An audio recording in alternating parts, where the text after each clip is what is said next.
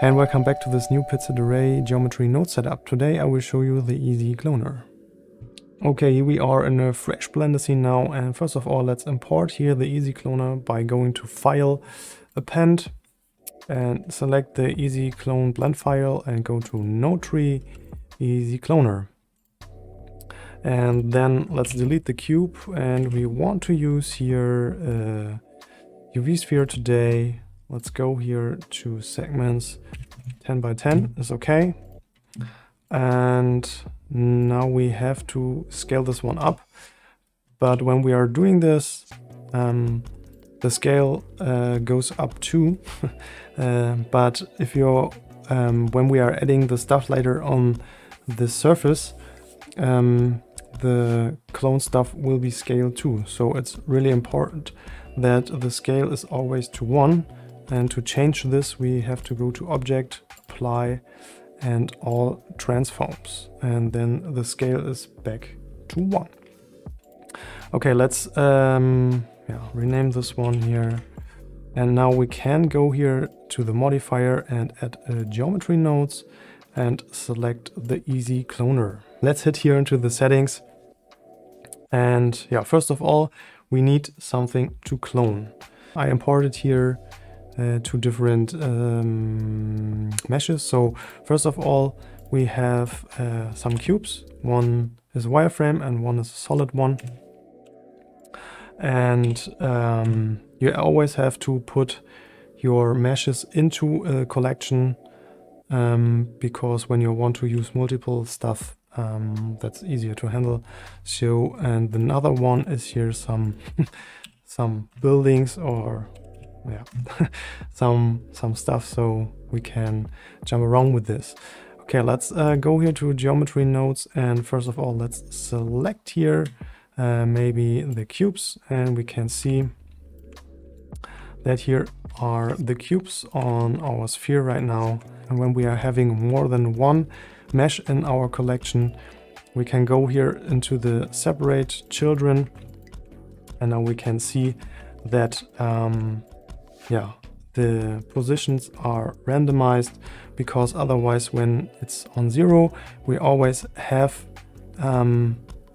all the meshes on the same place. So now the wired frame one and the solid one are on the same point. If we don't want to have this, we have to turn on separate children.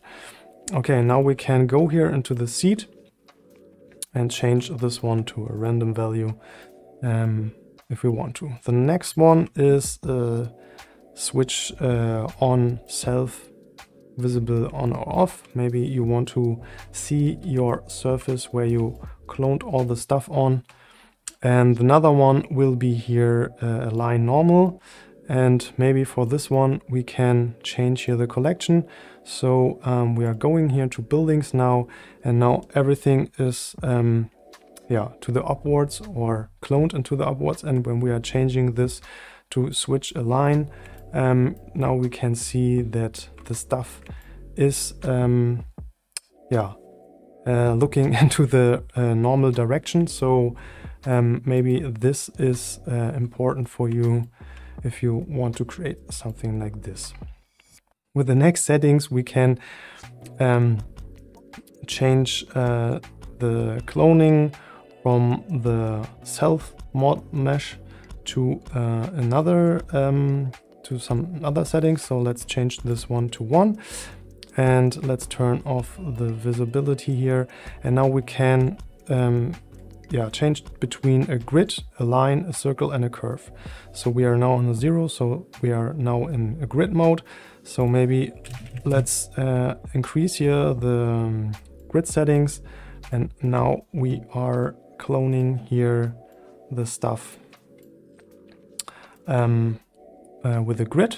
And now we can go here to the last settings and change this to line. If you want to create a line to something like this. And now we can see that we have turned on switch align normal. So let's turn this one off, so everything is straight up. Yeah, that's the line settings. The next one will be circle settings, so you can always go here and change the circle settings. And the last one will be a curve. So let's go here and do this one. Yeah, we need a curve for this. So let's go here and create, what is it? A polygon. And maybe let's create here, yeah, let's increase here the radius and the sides to something like this.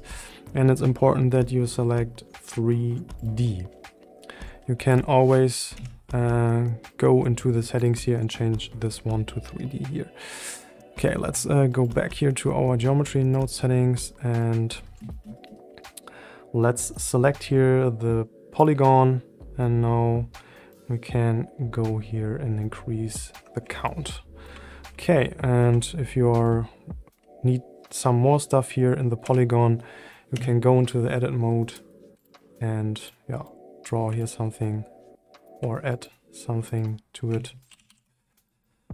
Yeah, and you can change here the count if you need to. So for the last settings, I want to go here and change the clone stuff to cubes.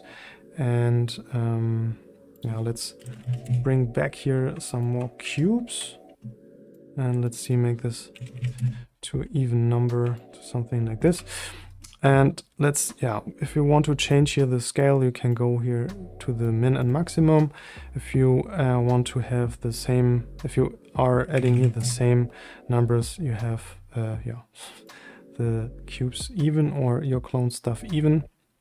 The next one will be here some rotation. Let's, yeah, you can add here a keyframe as well. So if you want to animate this one 360, then you have here some animations.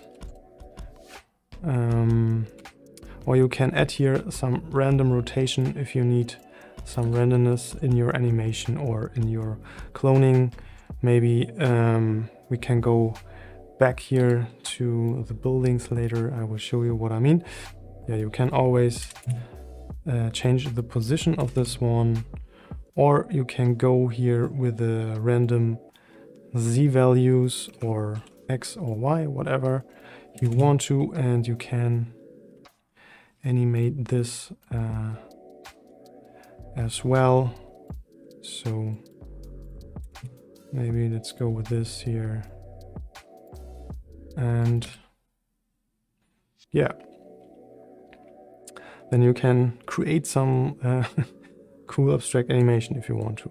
When we're going back here to buildings, we have some weird animations, but I want to show you what you can do here with this random stuff. So when we are going here and maybe let's say we have a city, so everything looks really even, so we can scale this here a little bit down and make a little bit randomness here into the city.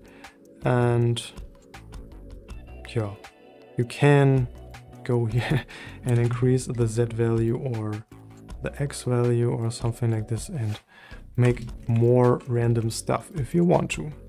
Another important thing is that your meshes which you want to clone are always here in the center of the scene on the 0, 0 on the 0, 0, 0, because otherwise your cloning will be distracted. So maybe let's I will show you this one. If we are having here our object and that's not in the center of the scene, the cloning will be yeah, the stuff will flying around and you can't get this together really. So I hope you understand what I mean. So that was the Easy Cloner tool, and I hope this one will help you a lot. You can get this one on Blendermarket or on Gumroad. If you have any questions, hit me on Instagram or write me an email. See you there, and bye bye.